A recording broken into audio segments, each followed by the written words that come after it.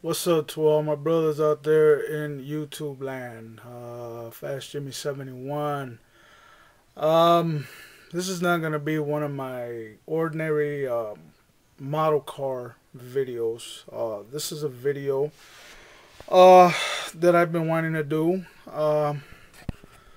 Um, just about a week and a half ago, 2 weeks ago. I had a really bad scare.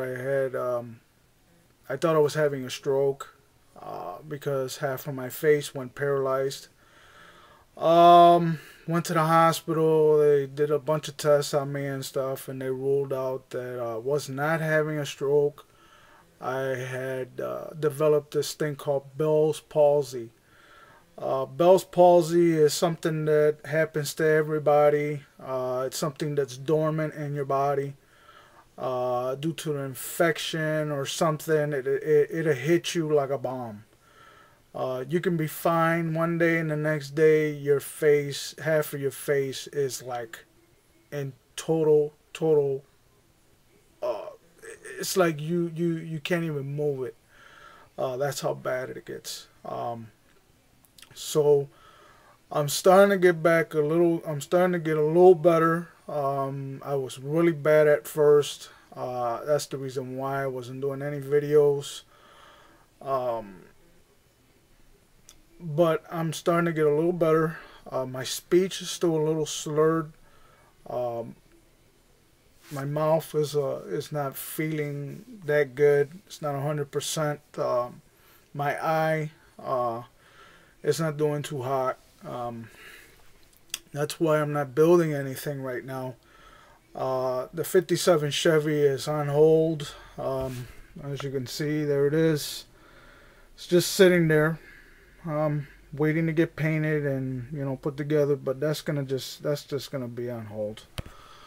Um, I can't do anything for the simple fact that I can't focus too long on certain things because my eye starts to bother me. Um, so that's the reason why I'm not gonna be doing anything. I really wanted to get on that 24-hour build that 55 old school is doing. Sorry, guy, I can't do it this year. I would have loved to get on that, but when stuff like this happens, you have no control over it. When I'm gonna be getting back into building models, I don't know. It's just too soon to tell. Due to the fact of my eye being like this. I try to wear some prescription glasses and glasses you buy at Walmart or whatever, just so to see how I can do with that. But it's just too much strain on my eyes. Plus, I've been really shaky lately, so it's not. I'm not even gonna put myself through that torture of trying to build something and it comes out like crap. I'm not gonna waste my time. So that's gonna be on hold for a while. So you might not see any cars coming out of my end for a while. Um, Due to the fact of this little episode that happened to me, and you get scared because you don't know if that's gonna be the end. Because this happens to you. God forbid it happens to any one of you guys. It'll freak you out because you don't know what to expect. You're over here thinking the worst. And when you start to think that way, you start to think about your life and the things you've done in the past and the things you're doing now, and you try to think about your future, if you even have a future when stuff like this starts to happen to you. I realize that it's life is too short to hold grudges against any people, you know. So I felt and I feel now that I'm not going to be holding grudges against anybody because, to tell you the truth, I really don't want to take any of that with me. I prefer to have a clean slate with everybody and make it right. You know what I'm saying? And I know a lot of things have happened in the past months. A lot of people got into a lot of heated arguments, and A lot of stuff happened. A lot of people got divided and stuff. And I really feel that it's not worth it, because, you know, we were all on here for one specific reason, and that was to build models and to enjoy each other's hobbies and each other's talents. And due to the fact of what happened, you know, a lot of people, you know, got divided and got separated, and a lot of friendships were broken up and stuff like that for just the most senseless shit. And I, for myself, I'm willing to squash everything that's happened in the past, and I hold grudges against anybody.